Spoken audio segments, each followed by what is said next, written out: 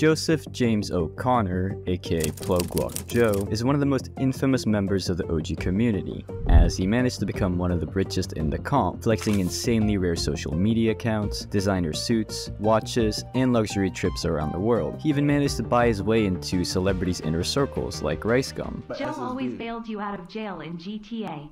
It's your turn now. Bro, stop, bro. Stop, bro. Stop. Stop, bro. Listen, in GTA, yo, he really did though, bro. No, in GTA, I'm not even joking, bro. Now, the reason Joe was so well known was that he was involved in many, and I mean many, insane hacks. Some of which include hacking into the TikTok account of Dixie D'Amelio, being involved in the big 2020 Twitter hack that stole over 130 valuable accounts, and stealing millions of dollars from various cryptocurrency exchanges. He was eventually arrested in Spain at his apartment before getting extradited to the US and facing up to 77 years in prison. But before we get into all that, let's get into his backstory. Joseph was actually just a regular Joe from the United Kingdom, spending most of his days playing games on Xbox like GTA, COD, or Minecraft. This was until he discovered SIM swapping, a type of identity theft where you can steal anyone's phone number, granted you have enough information on them. This is usually done through an insider at the victim's phone company. In 2018, Joe gained access to Logan Paul's accounts, posting a video on his channel claiming to be giving away 1,500 iPhones, and prompting viewers to click the link in the description. He was kicked out of the account within just 3 hours, and Logan Paul got it back shortly after. From there, he was officially known in the OGUsers community and got himself involved with various groups of hackers, including Chuckling Squad. Now, this group includes some known community members such as Debug, Owen, Aqua, Corey, Nublom, and of course, PlugWalkJoe. And yes, that's the same Debug that bought the most expensive account in Minecraft, as well as multiple hacked Mojang staff accounts. Now, Chuckling Squad alone had a crazy track record of hacking celebrity accounts. Starting in August 2019, they took over the Twitter and Instagram accounts of James Charles, King Batch, Shane Dawson, Amanda Cerny, and even Twitter founder Jack Dorsey got hacked. This was of course done by SIM swapping all of them, and the team began posting crazy, and I mean crazy tweets that were honestly really funny shortly after the account takeovers. This story then takes a much darker turn, as they somehow managed to get into the accounts of the famous streamer Etika. The reason this was so fucked up was because he had committed suicide a mere month earlier, and many celebrities like PewDiePie tried reaching out to simply get them to respect the deceased streamer. Now, I can respect going for all these other celebrities, you know, but someone who's dead should just be left alone, man. Not cool. Not cool at all. The hacks then continued, and again in 2020, the group got access to both Mariah Carey and Adam Sandler's phone numbers, and basically just ended up sending out the same old tweets promoting their group and their personal socials. One of the members of the group was then arrested in February 2021, shortly after they took over the accounts of Jason Derulo, and not much has been heard of the group since. Anyway, we're getting ahead of ourselves now. We need to go back to 2019. You see, Joe was also involved in various other cybercrimes. In 2019, he took part in a crypto hijacking worth approximately $790,000.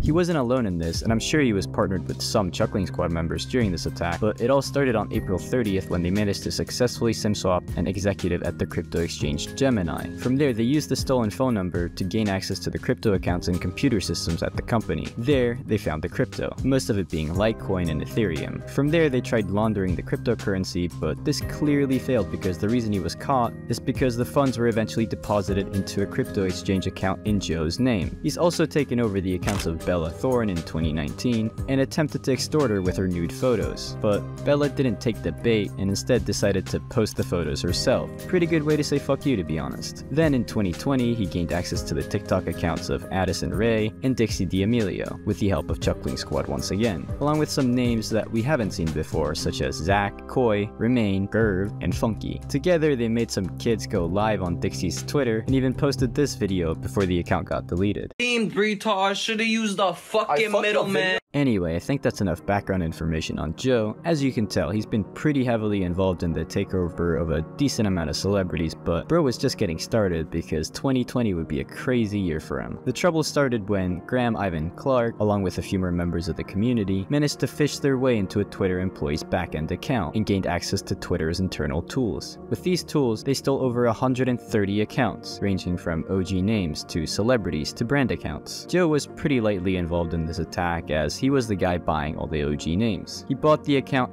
@6 for $10,000 and showed interest in buying other accounts like @Y and @Lost, along with a few more, although I don't know if he actually ended up purchasing them. I think most of you who know my channel are familiar with this hack, but for those of you who aren't, Graham ended up taking over the accounts of former President Barack Obama, Bill Gates, future Twitter owner Elon Musk, and over 100 more celebrity accounts promoting a doubling Bitcoin scam. He stole a mere $118,000, which, to be honest, was shit all compared to the potential of the scheme. But Joe wasn't really involved in any of that, to be fair. He was just there to buy some names, really. Regardless, his purchases of what was clearly stolen accounts made him a conspirator in the case. In an interview shortly after the hack, Joe openly admits to knowing the accounts were stolen and can be quoted saying, "They can come arrest me. I would laugh at them. I haven't done anything." Famous last words, I know. About 1 year after the hack had went down, PlugWalkJoe would be arrested at his apartment in Spain, and then extradited to the USA where he would face trial. Funny enough, he would somehow still hop on Discord almost every day while he was locked up in Spain. His involvement in the Twitter hack wasn't actually enough to get him extradited, but the FBI had been building a case on him for a while, so that didn't really matter. Besides the Twitter hack, he was charged for both the SimSwap attack of the Gemini crypto executives, as well as the attacks on Addison Rae and Bella Thorne. He's now facing up to 77 years in prison for all his charges combined. Now, I have to be honest, as serious as these crimes are, there's an even darker side to Joe that I've been keeping away from you until now. You see, PlugWalkJoe was also heavily involved in swatting anyone he thought was a threat to him, or wouldn't obey his wishes. If you don't know what that is, it's basically sending a SWAT team to raid someone else's house you dislike, by pretending to be a real threat like an armed man with pipe bombs, for example. The money had really gone to Joe's head at this point, as you can see. It's reported that PlugWalkJoe had called up a police station in Orange County, California, pretending to be a father that had caught his wife cheating. He then said he was going to kill her and their 6 children with a Molotov if he didn't receive $50,000, and then he gave the address of the unknown victim who reported this case. On that same day, he emailed a high school in the same area under a fake email address, pretending to be the unknown victim,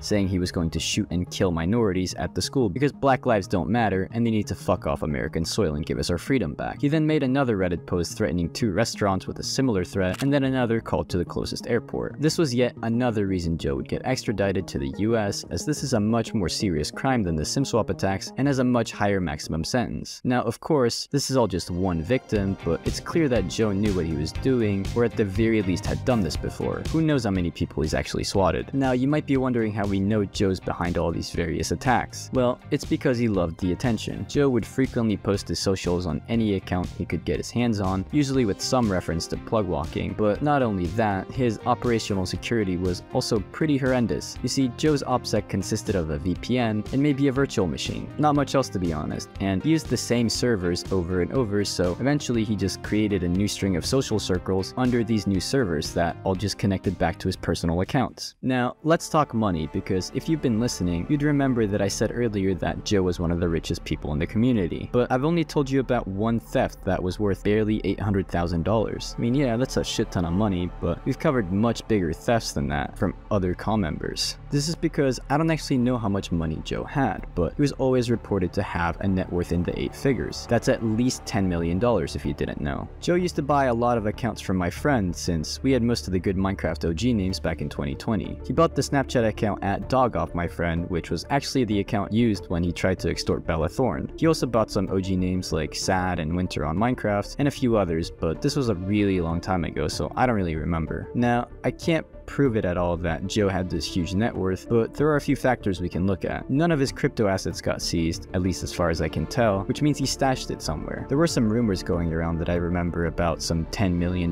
treasure being buried in the backyard somewhere, but this was more of a joke than anything. Also, Joe lived in an apartment building, so there was no yard. Joe flexed a lot, and I mean a lot, of designer, bust-down watches, and other luxury goods. He was also pretty well known as one of the biggest buyers of OG names at this time, having no problem with overpaying for the accounts he wanted. On top of this, he also developed a GTA roleplay server alongside RiceGum and was a frequent guest on his streams due to him being a baller. The server never took off, obviously due to him getting arrested, but all of this obviously cost money, not to mention his cost of living in Spain was pretty high as well because he did ball out a decent amount. He would also need money to do all these sim swap on these celebrities, so it's definitely safe to assume he had more money than that one attack. I simply can't tell you how much. It's a pretty similar situation with Graham, the guy who actually took over those Twitter accounts in 2020. He got arrested arrested before the actual hack, and the police found around $4 million in a hardware wallet owned by Clark. However, since he was a youthful offender, and they could only tie around $1 million of the stolen funds to actual fraudulent activity, Clark got to keep the other $3 million simply because the police couldn't do much against him due to his age. So, on paper, Clark has only stolen $1.1 million, but in reality we know it's much more. Now, most of the audio for this video was recorded before Joe received his sentence, which was a maximum of 77 years or something like that, but